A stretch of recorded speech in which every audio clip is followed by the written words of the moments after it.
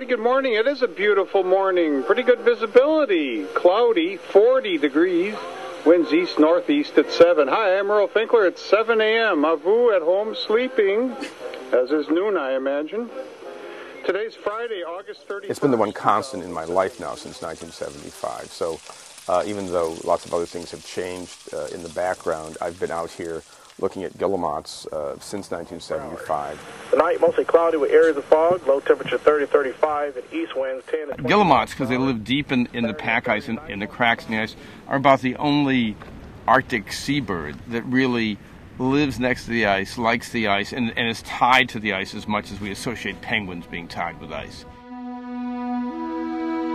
It was not by accident that my work up in Alaska started in 1970, and I found the colony in 72 at a time when there was more of a view saying, how can I do something that like I find to be meaningful, that I think is also meaningful in a much larger context, as opposed to how can I do something that will maximize my retirement benefits in 25, 30 years.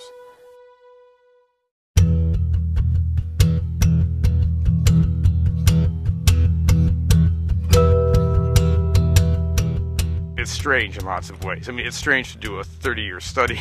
It's stranger still to have picked a spot like this.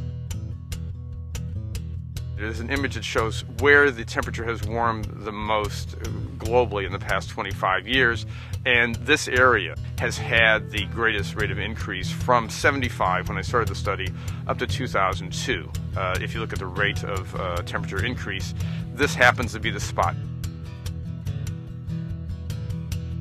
It is at the edge of a boundary between the Arctic and the subarctic, so that you get both species from the Arctic and the subarctic here. And since both of those groups are responding to climate change, you can see the Arctic species having to deal with a warmer environment, and the subarctic species having the opportunities of moving into an area that they didn't occupy in the recent past. I talk to school groups to talk about how people used to, like Thoreau and Emerson and others, would look at nature as something that was stable, whereas human society was all in chaos. But you went to nature and the birds showed up at the same time.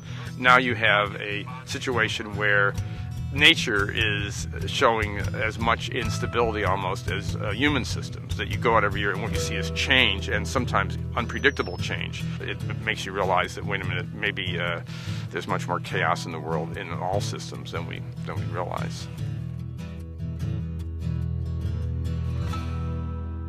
At first it was exciting because it was really, because it is fun to see something new. It's kind of like, it was kind of exciting in the way that a snow day is exciting when there's a break in the pattern. You know, you go, oh, this isn't something I thought was going to happen, but now this year the ice is going to pull offshore. Then when you see it happening year after year, and you see the birds doing badly through time, and you see chicks starving, it becomes not that exciting, but kind of depressing. When you then put it in the whole context of what's happening globally with temperature changes and with the ultimate disappearance, apparently, of the Arctic pack ice, it's very unsettling, to be honest.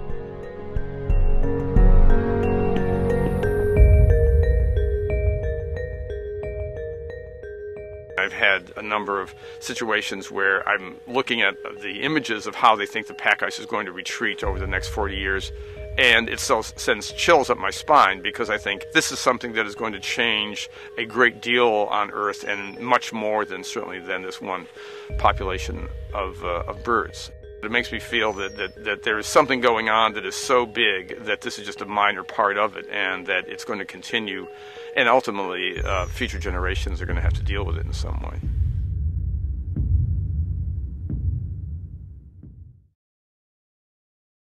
$134, $240. This guy's going to go tonight. He's 144. He's waiting. Well, we're trying to get as sensitive a monitor as we can to prey availability, and once a day wait allows us to look at daily variation in prey abundance.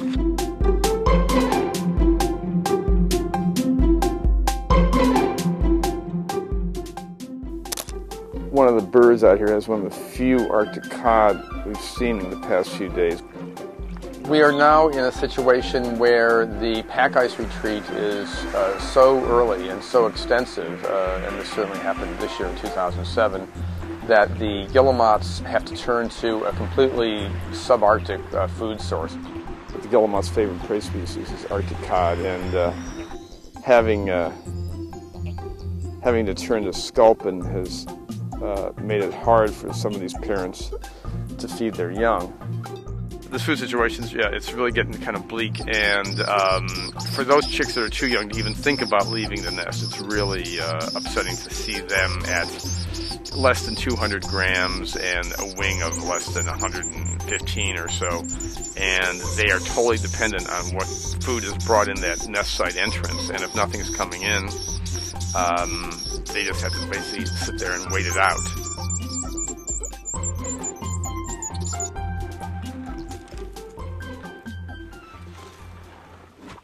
While the ice is melting offshore and the birds are suffering as a result, the island that they've been using happens to have had a permafrost core, which is also melting, and as a result the island is eroding more rapidly. So the same warming that's taking their food away during the breeding season is also reducing the stability of the island that they're breeding on.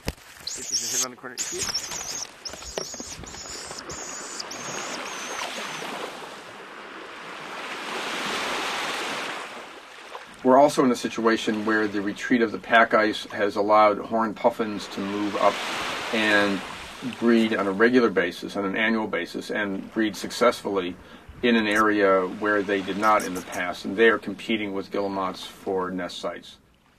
This is a horned puffin chick, about maybe 2 weeks old now. Looking at 30 more days in the nest. You can tell he's nowhere close to getting ready to fly.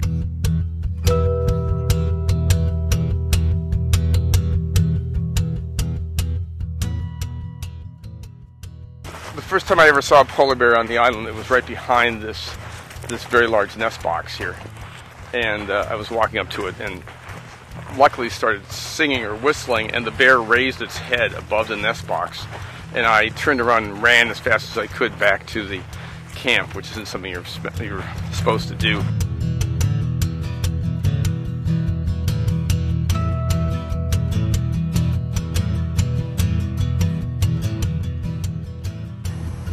But he's clearly he's going down the beach line looking for anything he can eat, which is, I mean, it's depressing because there's nothing out here. As polar bears are pushed off the ice and onto the beach, you then have a large predator walking around that will feed on the nestlings. So that polar bears on the beach are connected to the fact that the ice is retreating more and is also less hospitable for them in a number of ways. And they are suddenly here so that they are then feeding on these guillemot chicks. So the guillemots and their chicks are vulnerable to a wide range of issues that have to do with melting ice, and far more than I ever realized, of course, when I started here and just thought that these were pack ice animals that were going to be living here for a long time because the pack ice would be here for a long time, and now by the end of the century it could be gone.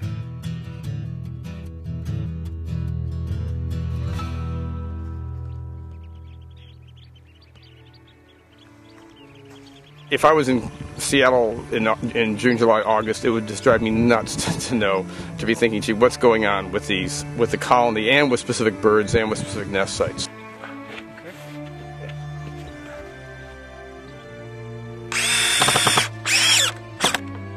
I come back because I'm so curious as to how they're dealing with all that, because it's such a time of massive change for the colony. Another year down. Another year down. Only 33 more to go.